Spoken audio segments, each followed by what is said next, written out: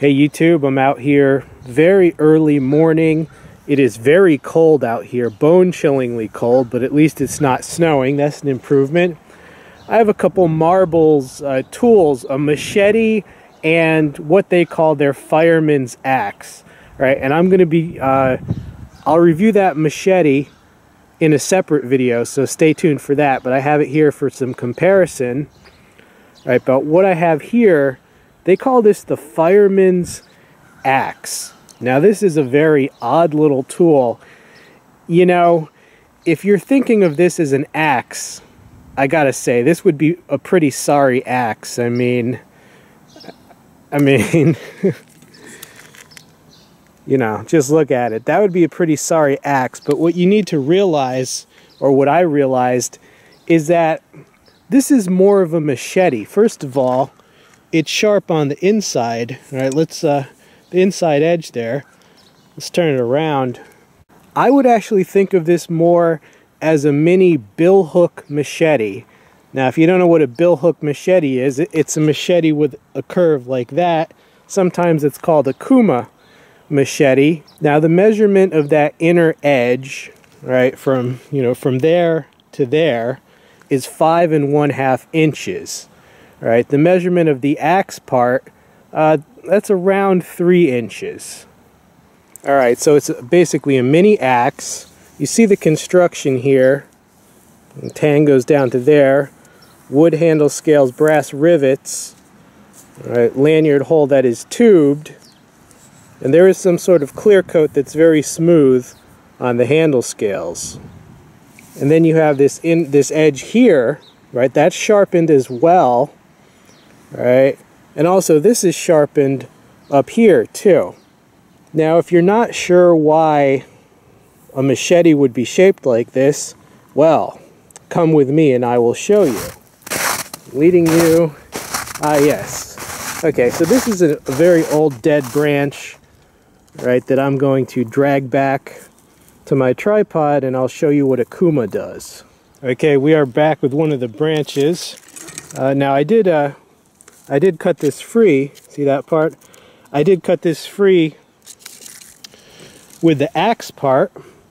Or I couldn't film it because I had to reach way up high, and I couldn't you know, hold the camera while I did it. But we're going to chop with this now here. Now a Kuma type machete has a lot of uses for that blade shape. All right, let me hug the tripod here. One of the uses is getting these you know, smaller twigs off, like so. See that there? It's very, very useful for that.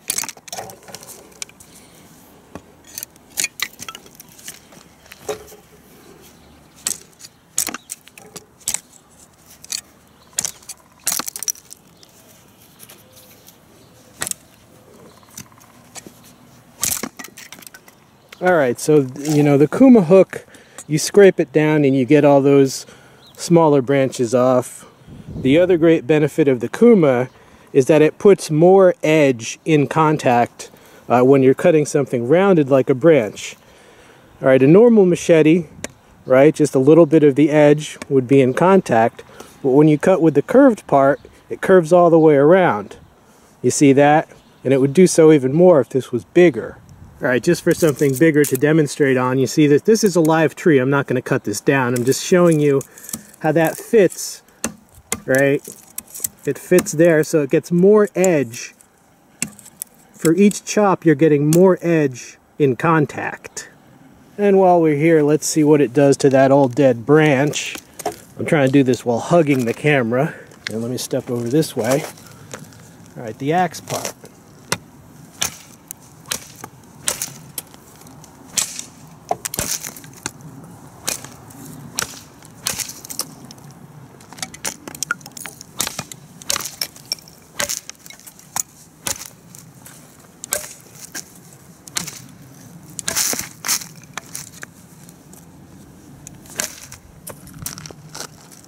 All right, and while we're here, we might as well look at a little bit of close-in chopping.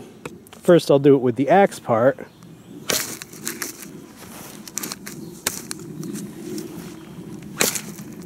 Oh, it bites in quite deep. Let me do it more sideways here. Nice.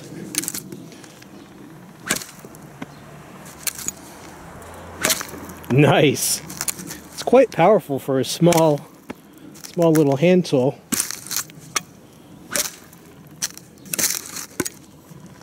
All right, let's see how this back spike, I guess you'd call it. Let's see how this bites in.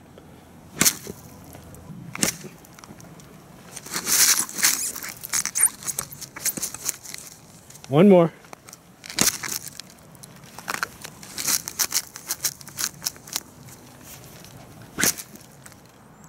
All right, well, this thing is a lot more powerful than it might look from its size. Now, one thing I want to show you, some people didn't like this because it's you can't baton with it because that's sharp, so there's no place to hit. But they are wrong.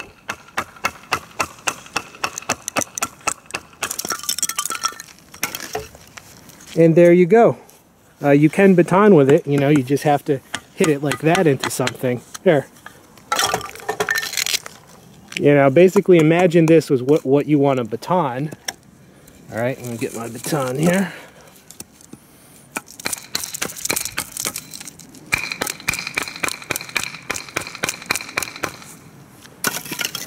And there you go. Hold on.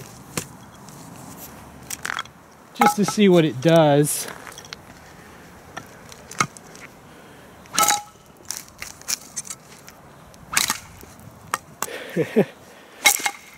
I like. Missed it.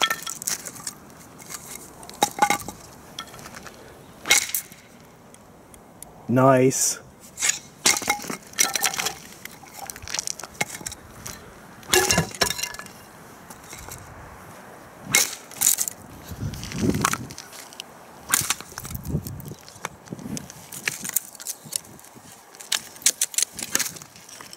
Alright, well, this thing is pretty damn badass. This is actually performing, it just feels a lot better than I expected. Now, this is actually thicker than a normal marbles machete. A regular marbles machete is 1/8 of an inch thick, and it is a bit flexible, as you see there. It's a bit flexible. Whereas this, it is a lot thicker. Well, not a lot, but it's noticeably thicker.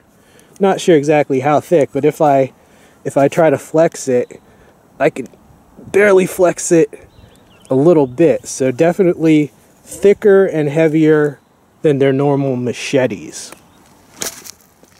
Okay, let's take a look at the sheath that this comes with. Here's the sheath. Now here is the belt loop there. It is heavy duty nylon construction. You see it's riveted there. See a pocket there. It comes with a sharpening stone, all right, included. As for deployment, it has these two button closures there, right, where the axe head is, and then there's a Velcro strap right there, all right, and be careful because, you know, there's edges everywhere. All right, so that is the sheath that it comes with. All right, final thoughts on the Marbles Fireman's axe. Well, this thing has really won me over. A lot more powerful than it looks. I consider it a multi-tool. It's like a little mini hatchet, but it also has the Kuma machete part. I think this thing is an incredible value. I mean, let's think of it this way. Let's say that this only had the Billhook Machete part. Let's say it was only a Billhook Machete. It would have already been worth it for $17, but then you have the little mini hatchet part. You have that top edge that's sharpened that you could baton with. You could think of different uses for that. And you have the cutout, which works on fire hydrants and oxygen tanks. Plus it came with a really nice sheath, and it even came with a little field sharpening stone. And as a multi-tool, it's very useful. I would definitely highly recommend this for preppers, campers, survivalists, outdoorsmen, or just to have around for just emergencies, or just doing some maintenance in your backyard, cutting away dead branches and so forth. This would work great for that. All right, so highly recommended. A great budget item. This has been We All Juggle Knives. I'm out.